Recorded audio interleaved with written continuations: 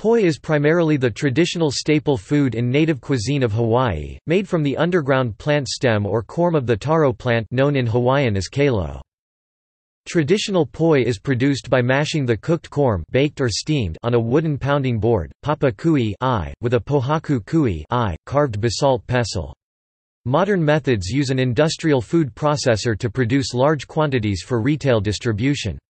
Freshly pounded taro without the addition of water is pai and is highly starchy and dough-like.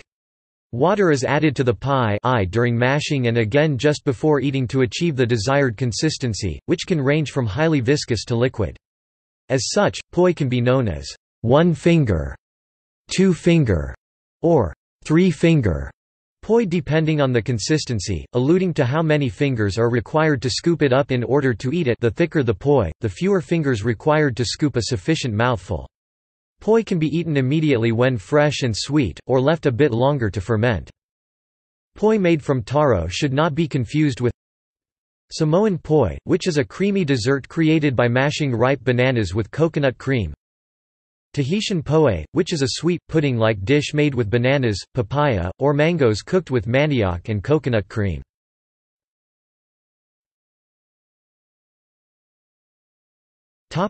History and culture.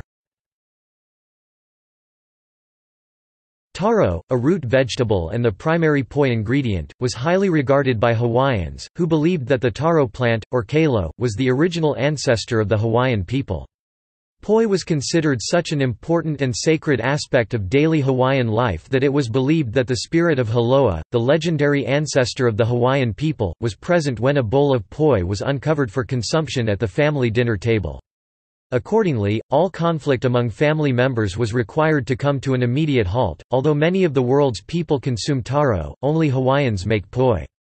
Hawaiians traditionally cook the starchy, potato-like heart of the taro root for hours in an underground oven called an imu.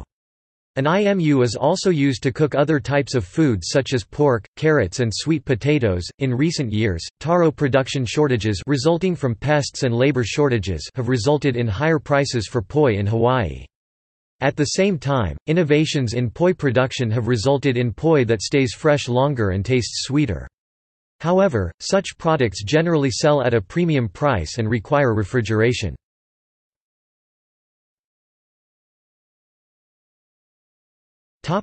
Food.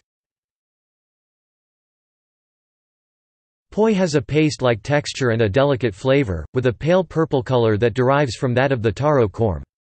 The flavor changes distinctly once the poi has been made. Fresh poi is sweet and edible all by itself.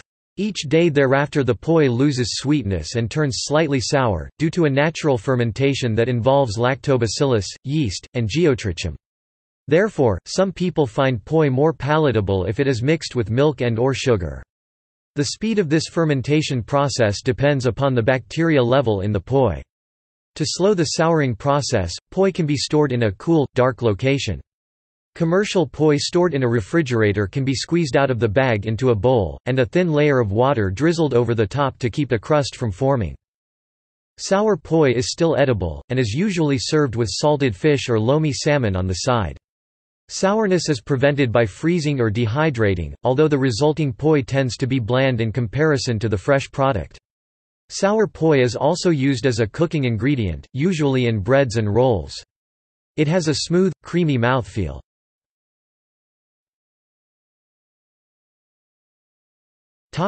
Special dietary and medical uses. Taro is low in fat, high in vitamin A, and abounds in complex carbohydrates. Poi has been used as a milk substitute or baby food for babies.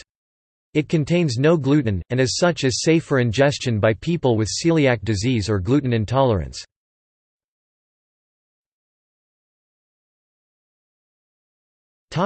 See also: List of ancient dishes and foods. Notes